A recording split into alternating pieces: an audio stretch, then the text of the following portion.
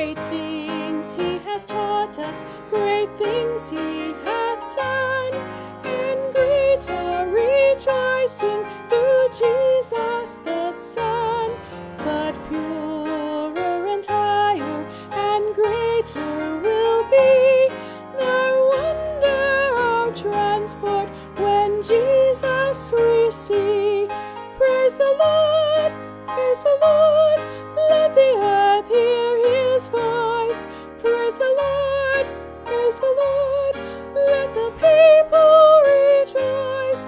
Oh, come to the Father through Jesus the Son, and give him the glory, great things he hath done.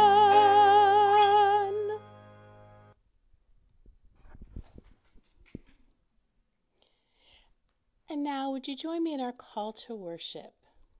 Would you please stand as we say it? One step on the Lenten path. Drawing closer to God. Seeing the errors we've made.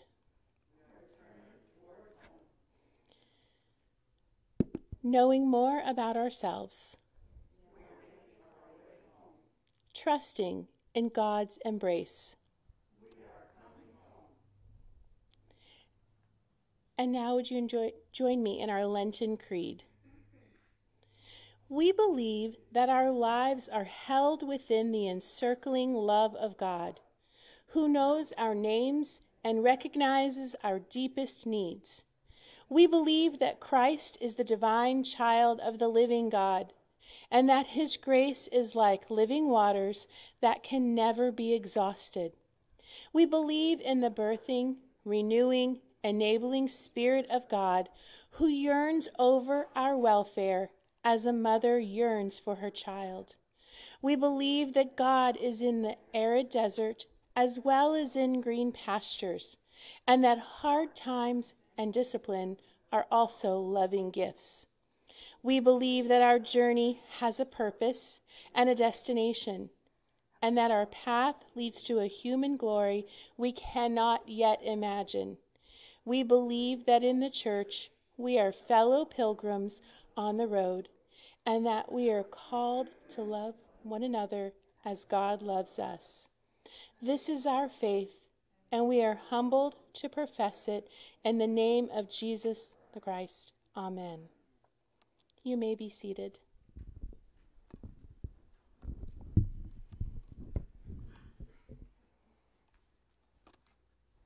This week, as we come to our time of prayer, I want to draw our attention to the milestone that was achieved in our country of 500,000 people who have died from COVID. And in Florida, 30,000 people. It's hard. We hear those numbers, don't we?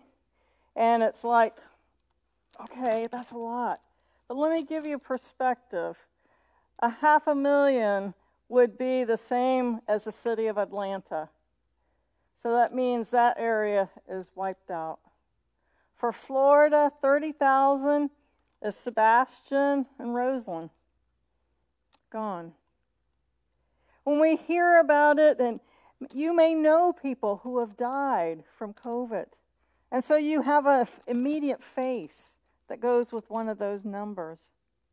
We've been very fortunate in this church. We have not lost any members to COVID. I can't say the same for a lot of my clergy friends. When I talk to them, they'll tell me, we lost another to COVID, another. We've been very fortunate here. But it reminds us that there are people hurting all around our country. There are empty places at tables. There are voices no longer heard in families. And so today, we remember and we mourn with them. And so as we begin our time of prayer, I would invite us to begin with a moment of silence. For you to pray, if you know somebody that has died of COVID, to pray for their family, or to pray for people just in general, mourning everywhere. Let us pray.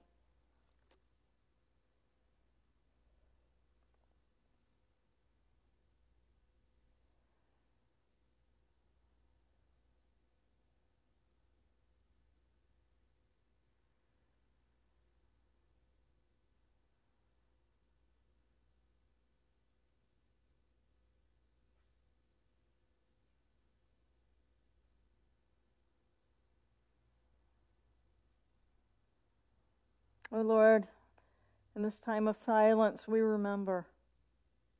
We remember lives that have been lost. We remember families devastated. We remember that there are just people and communities reeling from this virus. And we remember maybe somebody that we know personally. And Lord, we pray that your arms of comfort and strength are everywhere, in families, in people just feeling alone, that your compassion and your love is felt as they grieve, as they try to figure out what a new normal looks like. We pray, Lord, that you continue to be with the doctors and the researchers and so many people in ways that we can eradicate this virus. We pray for the caregivers, those that are just weary, so weary. Give them your strength, Lord. And we pray for our communities. We pray that we can truly be hopeful in the midst of pain. That you will be our beacon, our guiding light. That in you, Jesus, you are our hope. And that we can share that hope with others. Give us your wisdom and give us your courage to step out in ways that are uncomfortable to us, that are new to us. Guide us, Lord. Guide us. And Lord, we pray that we can truly be your community of faith. And on this day of mourning, may your hope shine for all to see. It is with the confidence of your people that we join our voices everywhere together to pray the prayer that you taught us, that guides us, that gives us direction, and that reminds us you are always with us no matter what. Our Father, who art in heaven, hallowed be thy name. Thy kingdom come, thy will be done, on earth as it is in heaven. Give us this day our daily bread, and forgive us our trespasses, as we forgive those who trespass against us. And lead us not into temptation, but deliver us from evil. For thine is the kingdom, and the power, and the glory forever. Amen.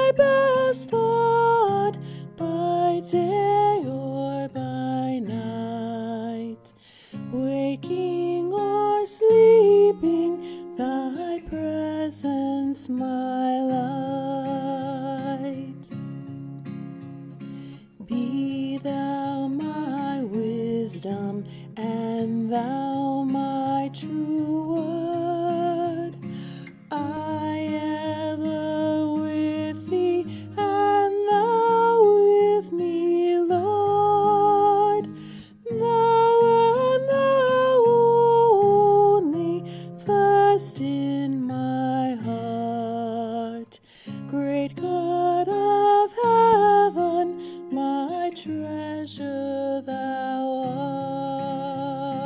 art. Great God of heaven, my victory won. May I reach heaven's joys, O bright and sun. Heart of my own heart, whatever befall, still be my vision, O ruler of all.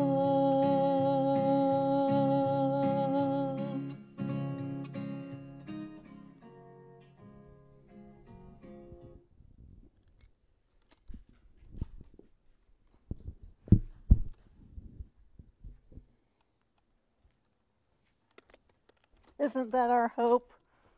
That Christ will be our vision and give us his sight. Would you pray for me as I pray for you? Come, Holy Spirit. Come, Holy Spirit. Open our hearts and our minds to hear the particular message that you have for each of us today. And I pray, Lord, that the words I say are not my own, but are yours. Amen. Well, how many of you have a scar? A few scars out there?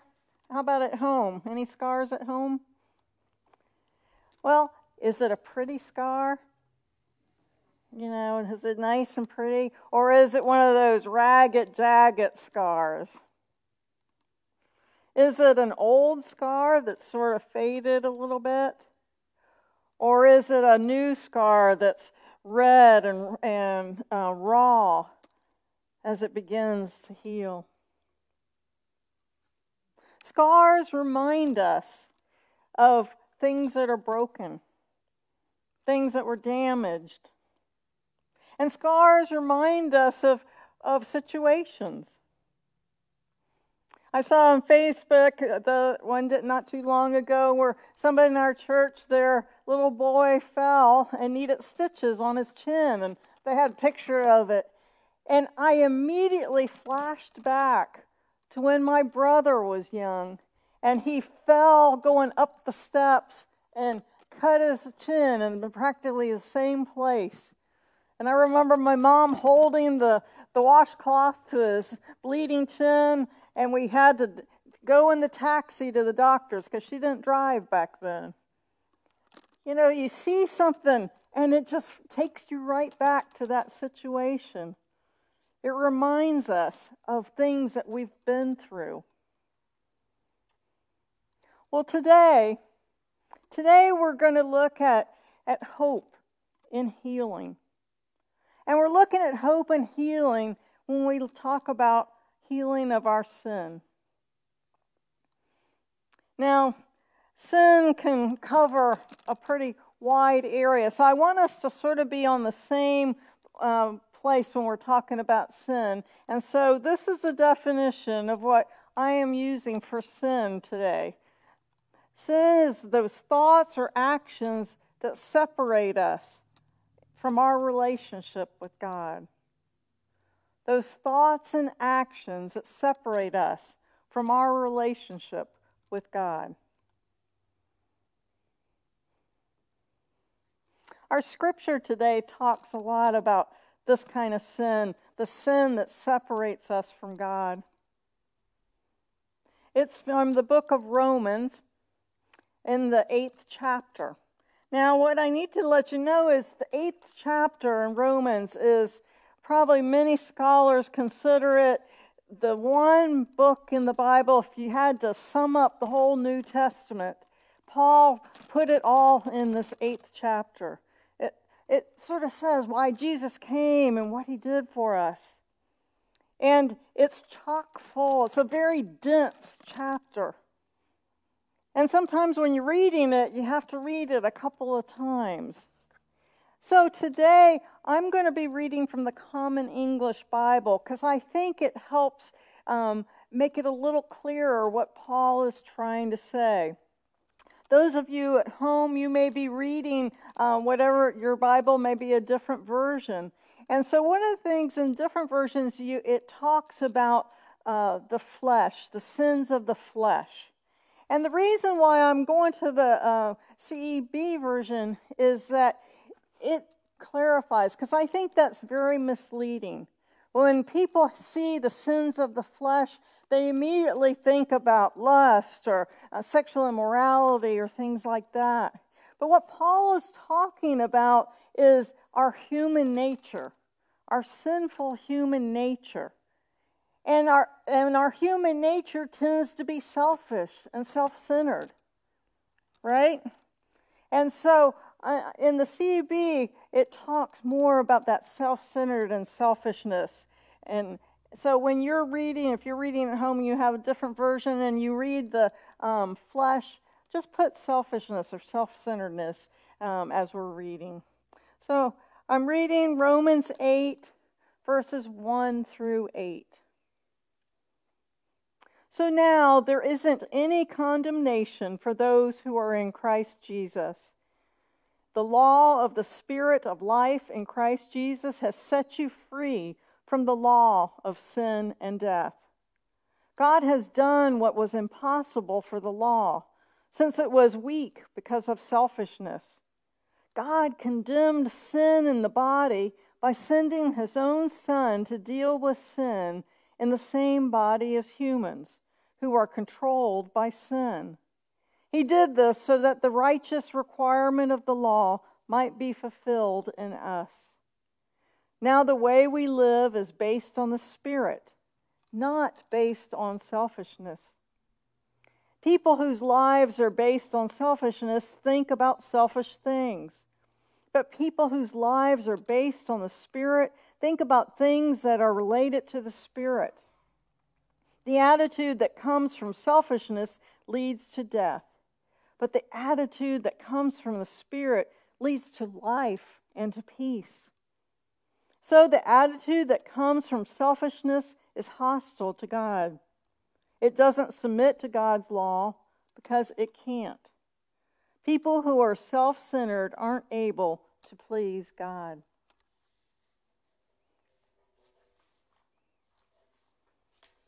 As we look in sin in this context, and we look at the sin in our life, we focus on that self-centered nature of sin. We all struggle with it. We all struggle with it. And so one of the ways that I want to focus on that self-centered nature is in two ways: to look at the broken places in our life and to look at reckless. Let's start with the broken places. Broken places happen when sin is at work. Sin breaks things. It breaks relationships. It pulls us away from people. It scatters pieces of wholeness. Sin, this can be relationships. It can be broken opportunities. Broken opportunities to go out and serve God, to help people. But sin destroys. It pulls things apart. It breaks. Sin is very destructive. And we know from the teachings of Jesus how we're to go and how we're to live. And the teachings of Jesus tell us that we need to be open and helping other people and sharing and living the way Jesus lived. But that's not the way of sin.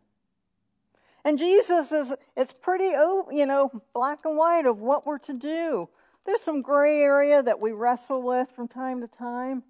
But when we follow the teachings of Jesus, it's pretty clear. Jesus gives us a moral compass that tells us how we're to go and which way that we are to go.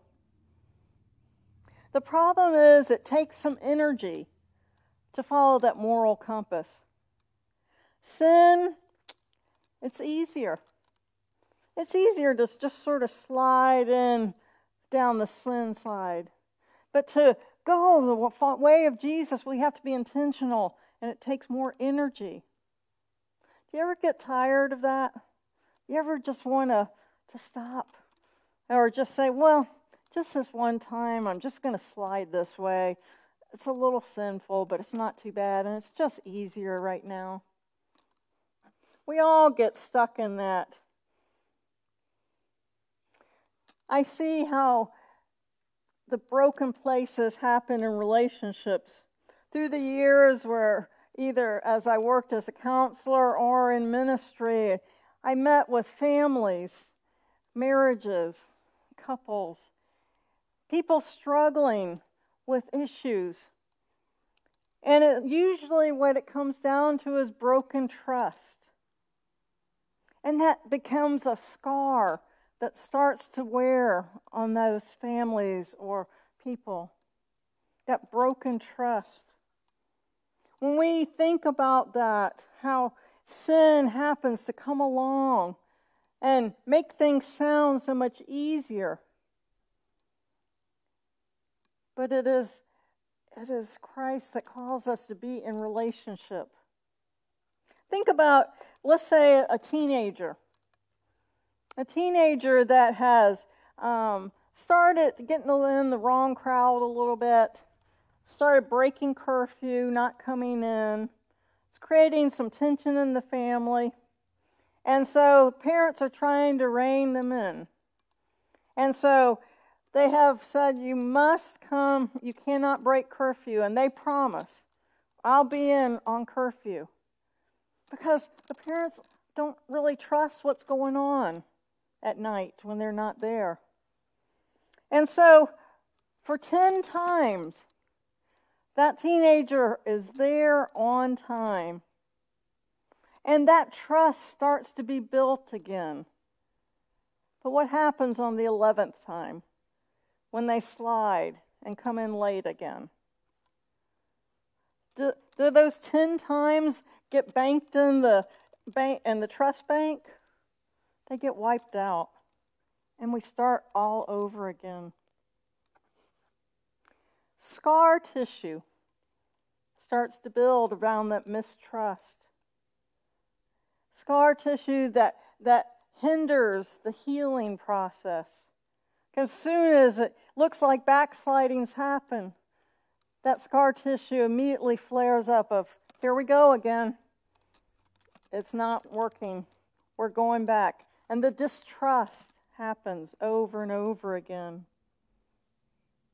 If somebody's trying to really change what's happening, they have to lower the scar tissue instead of building on it more and more. Build to a healing point instead. Paul is reminding us in this scripture that it's our sin that breaks us, that breaks any kind of trust, that breaks any movement forward that we do. Moving toward the relationships that God calls us to be in, moving toward opportunities that Christ puts in front of us. That it's sin that breaks those opportunities and keeps us focused on our time and our way and the way we want to do it. And not God's way. Not God's way. And that separation from God starts to get wider and wider apart. Broken relationships. Well, sin is also reckless. I struggled with what word I wanted to use here for this. And reckless it's a strange word, don't you think, for sin? But what I was trying to get at is sin is all over the place. Sin has its own timetable, its own way of going, whatever meets needs. Sin is self-centered. And so it's reckless. It doesn't do things in the right way. And it needs to be corralled. It needs to be controlled. But it's that reckless nature of sin that gets us in trouble, that we get rolling down a path that we can't get out of. Paul talked in our scripture about the laws of the Old Testament, how the laws were set up to help provide structure and guidance. But what got in the way? We did, people, because we started to distort the laws according to our own needs, our own wants. And the laws that had been established were torn apart and didn't work anymore and became a place of division instead.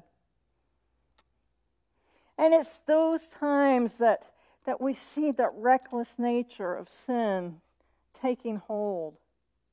Jesus came to show us the way, away from that distorted views of laws that were supposed to guide us, that we had messed up. And Jesus came to show us a different way, a way of healing, a way of hope. To show us that rules and structure aren't bad as long as they're ways of the Spirit, not of the flesh, of humanness, that we're listening to God. Our hearts are open to God speaking to us. Jesus came to move us from this distorted world into the world of the kingdom, a world based on the Holy Spirit speaking. When we think about sin, often we put it on a hierarchy, don't we? Well, I'm glad my sin's not as bad as their sin. Or, oh my gosh, I didn't murder anybody at least. Anybody ever thought that? But sin doesn't have a hierarchy. Sin is sin. And there's a metaphor for sin, that sin is like a spider web, just where one line of that spider web, the first sin gets placed down. Not that bad, right? And then another line goes with it. And that we keep adding sin, just those simple little lines of sin. But in time, they build up. Instead of that little spider web, it becomes a rope that holds a ship to the docks. Large, cumbersome, that we get held captive with. Sin is deceptive. And without realizing it, we get pulled in. And it begins to separate us from God, separate us from everything that we know to be true. And we find ourselves swept along a current, out of control.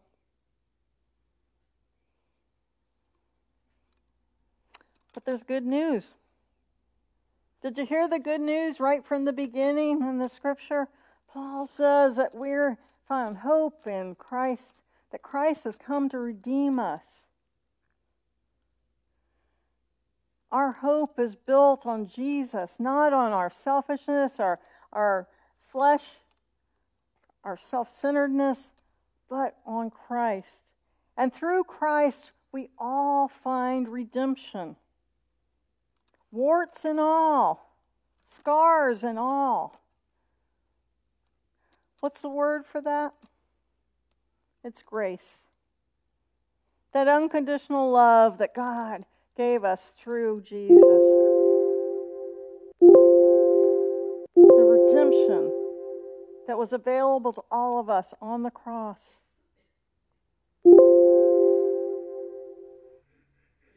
Scars, they mark us. Scars usually don't go away. You can always find at least a trace of it. We're marked by our actions, our scars. The key is, do we learn from them? Can we say, oh yeah, I learned, don't hold too many things in one trying to carry on that one. And oh yeah, I learned, make sure you watch where your feet are going when you're going up the stairs. And Do we learn from our scars? Do we learn from the pain that we go through in life?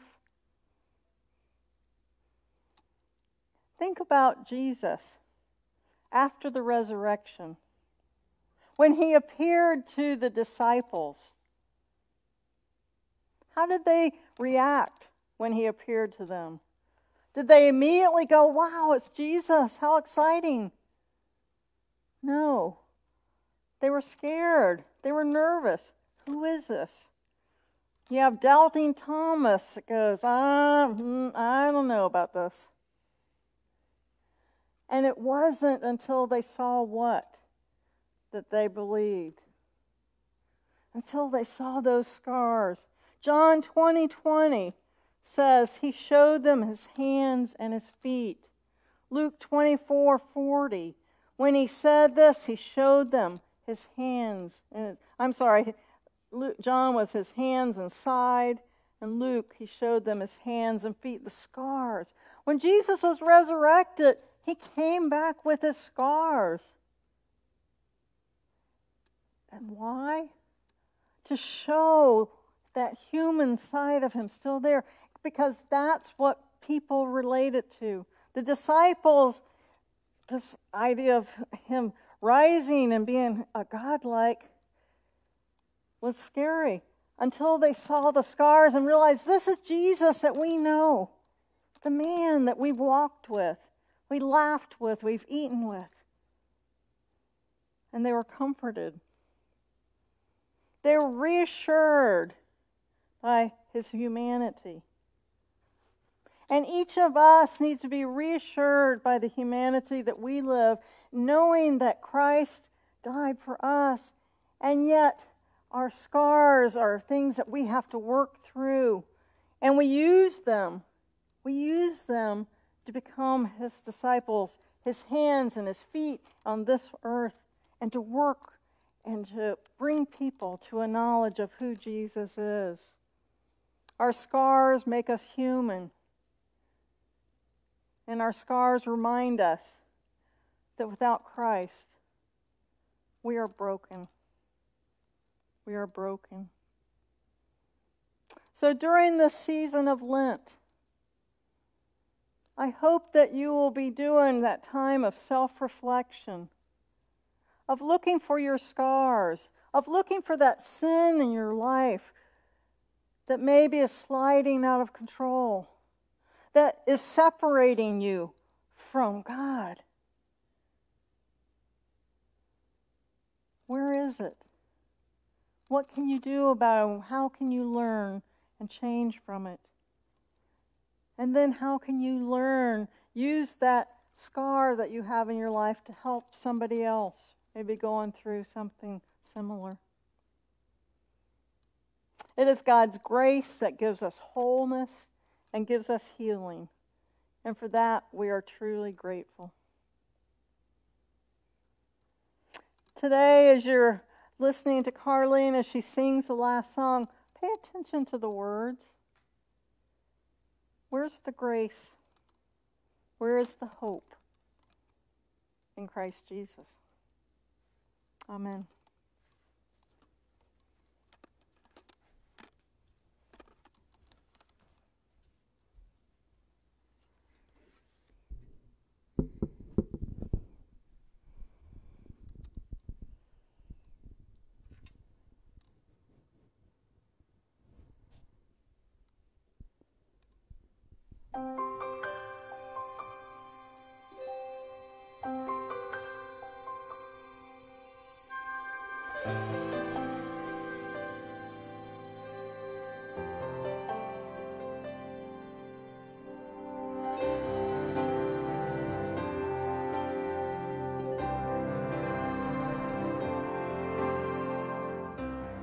Many crowns the Lamb upon his throne. Hark how the heavenly anthem drowns all music but its own. Awake my soul and sing of him who died for thee, and hail him as thy matchless King through all eternity.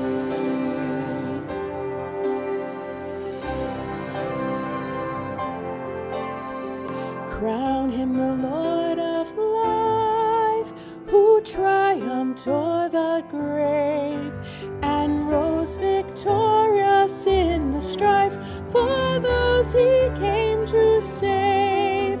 His glories now we sing, who died and rose on high, who died eternal life to bring, and lives that death may die.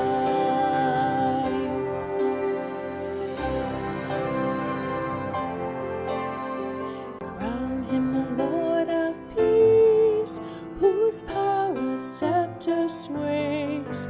From pole to pole that wars may cease, and all be prayer and praise.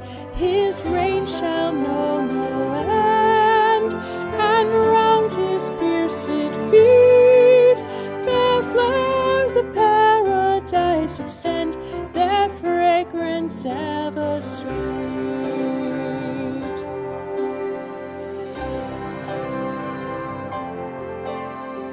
Crown him the Lord of love, behold his hands and side, those wounds yet visible above, in beauty glorified. All hail, Redeemer, hail, for thou hast died for me. Thy praise and glory shall not fail throughout eternity.